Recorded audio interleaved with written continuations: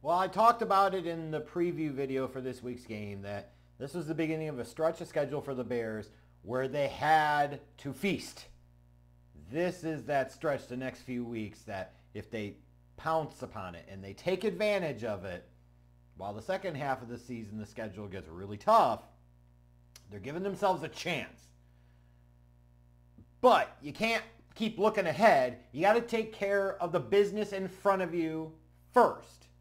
And that's exactly what the Bears did today. Now, I don't know about anybody else, but when we saw the first couple of drives of the game, the Panthers start off with the ball. The Bears immediately force a 3-and-out. And then the Bears offense comes out and immediately goes 3-and-out. And you're sitting there thinking to yourself, you know it, you love it. Bears football is going to be afoot all day. And you're like, oh my God, this is going to be ugly. It can't be. The Panthers are a disaster on offense. They're a disaster even more so on defense. Just no, can't be that way. And then they let the Panthers score first. Chuba Hubbard with the 38-yard touchdown run. You're saying, what the hell's going on here? Well, thankfully, reality started to manifest pretty quickly. And the Bears did exactly what you expected them to do today. They went out there and they handled business. And they pounded the Panthers' pussies all game long. And doesn't it feel good? Now, I know you're going to have those Dougie Downers that are going to say, well, it was against the Panthers, so it doesn't mean much. Or they needed to do this. Yeah, you're right. The Panthers stink. And the Bears should have blown them out today. But you know what? I will give credit for this. They blew them out today. That's something.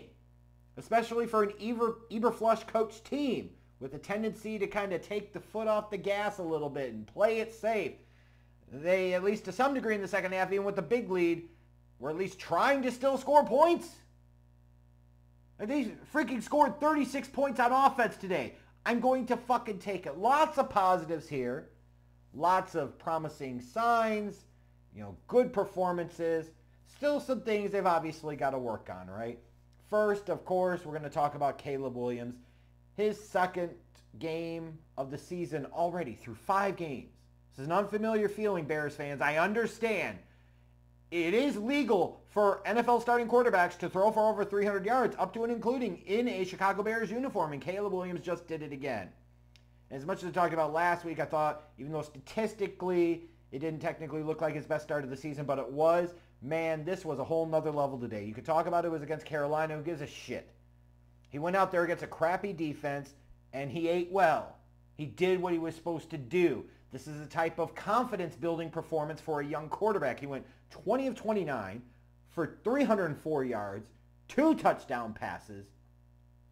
Like, what are we complaining about here?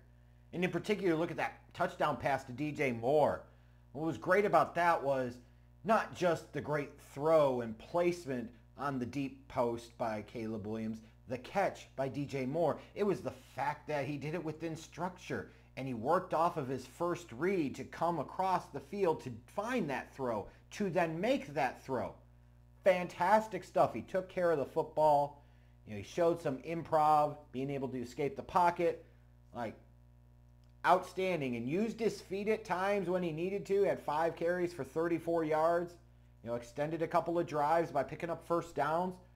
When you're looking for signs that you've got the guy at quarterback, these performances today for a rookie in his 5th game in the National Football League should help you take stock that, by God, things might finally be changing for the fucking Chicago Bears.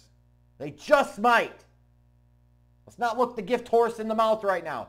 Bad defense that he faced, who gives a shit? He still had to go out there and do it. And we've seen numerous times over the years where any number of Bears quarterbacks, young or experienced, go up against crappy defenses and play like dog shit. Caleb went out there and put up the type of performance you would expect a star quarterback to put up against a crappy defense. That's simple. DeAndre Swift with his second great positive game. For all this talk the first 3 weeks about why do you keep trying to force him, try to keep making him a fucking thing. Well, look at what they're doing. They're running him in different ways. They're getting him involved in the passing game. Had 120 combined yards, a touchdown, got robbed at the goal line for one of his touchdowns. Side note, you're not Sweetness. Stop trying to jump the pile. You almost got Alabama slammed into oblivion. That's all I'm going to say there. But when you're looking for other positive signs, you've got to go with that, right? DJ Moore, great game. Although I'm going to give him a little shit for dropping that wide open pass in the fourth quarter, as he had nobody around him within like 10 yards.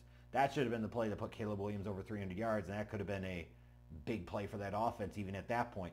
But throw to DJ Moore, great things can happen. 5 catches, 105 yards, 2 touchdowns. Yeah, some great things fucking happened today throwing him the ball. Got Rome Odunze a little bit more involved in the passing game. 5 catches, 40 yards. You know, positive signs here.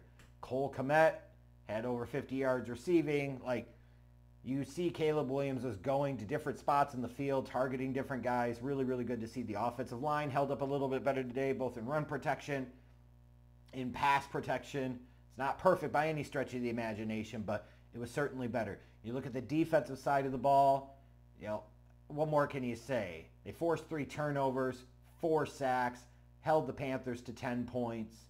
Jervon Dexter, one of those right place, right time type of situations. He got in on a couple of sacks. I think he ended up with one sack with a couple of half sacks mixed in. Austin Booker got his first NFL sack, if I'm not mistaken. Like, some real positives there. Andrew Billings got a sack. What a bonus performance. But the forcing of the turnovers, not allowing the Panthers after that early Chuba Hubbard touchdown run to get any other momentum on offense. And some really, really good signs there, right? Kevin Byard with that spectacular interception. Lots of good stuff. You love to see it there. But, you know, still work to go. You could both be happy about the win and understand that Week 5 does not a season make. One blowout performance, blowout win against a shitty opponent does not mean you rest on your laurels and get satisfied.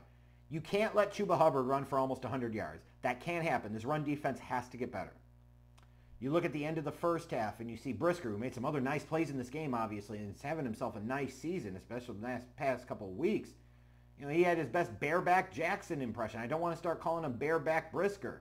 Like, yeah, on the one hand, you're forcing a fumble, but then on the other hand, right before the end of the first half, right after you've scored a touchdown, you're letting the Panthers go down the field, and your failure to wrap up on the tackle, you're trying to go for the big hit, allows the Panthers receiver to get like another 15, 20 yards, puts them in field goal position. Of course, Pinheiro missed the kick. But those are the types of things that against better opponents you can't have happen. You just can't. And they're going to have to work on that, right? Like, those are the types of things you still got to work on. They got to work on that run defense. They got to figure out how that's got to get a little bit better. But it's really hard to criticize too much about the performance. It was just fun, wasn't it? For a fan base that is so used to pathetically boring-ass Bears football and trying to struggle your asses to a victory, you almost got bored in a different way, but it felt so good because this game wasn't in doubt for most of it. Like, once the Bears got the lead, you're like, there's no way they're giving this up. And they kept putting up points. They kept putting up points. Caleb in the passing game looked really good. The running game was going at least a little bit. You're feeling really good about it to where you're almost bored of like, let's just hurry up and get this game over. It's done. It's finite. The Bears are now 3-2. That's a good feeling to have. You want those types of feelings. Better than being on the other side and being a Panthers fan, in which I will say this. For the Panthers, you got your ass kicked today with Andy Dalton as your starting quarterback. At worst, you would have gotten your ass kicked with Bryce Young as your starting quarterback. You're 1-4. Stop being fucking stupid. You're not going anywhere with Andy Dalton as your starting quarterback. All you're doing is robbing Bryce Young of precious reps, and he came in late in the game. He should have been in earlier in this fucking game, frankly, and he made a couple of plays.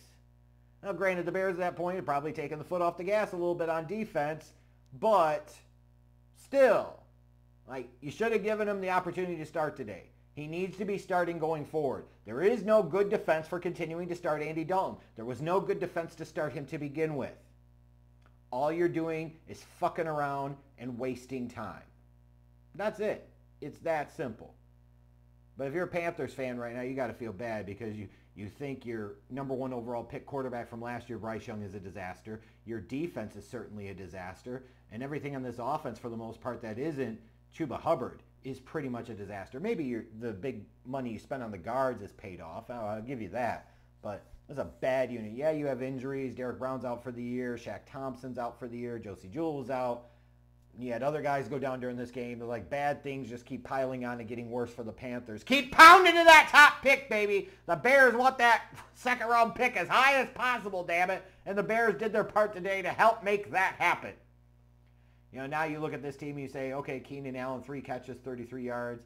How much do you really need him in this offense? And you wonder if it's time to go give Kansas City a call and see if he could possibly recoup like a 4th round pick and trade him away. Like, do you really need him? Just saying. That's a good spot to be in, right? And the Bears, most importantly of all, credit to them, they should have come into this game and won easily and comfortably. They did. They did. And now they're going to go early in the week over to London, get themselves acclimated. Big game against the Jags. It's the type of game they need to win. If you want to make the playoffs this year, you got to go forth and win that one. And then you got 2 weeks to prepare for your next game. Meanwhile, you're facing a Jags team whose defense also stinks. Like what we saw today offensively, they were moving Caleb more. You know, they were attacking downfield more in the passing game. They were doing different things in the running game. We need to see more of that. Should have another big offensive performance against the Jags and their crappy defense. And if you don't, there's a problem. So this is a good win. It's nothing to sit there and get too giggly tits about because it is only one win, but it is nice to enjoy. Most importantly of all, among anything else, and above anything else, is that the Chicago Bears have their quarterback. They have him. He went for 300 yards for the second time in 5 games. And he looked good doing it today, folks. The wins are nice, but the number one goal of the program this year is for Caleb Williams to show that he's a guy. He's showing he's that guy.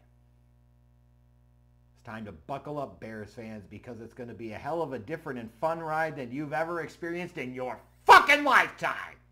Yeah, bear down, bitches! And as far as the Panthers, keep pounding towards that top pick, you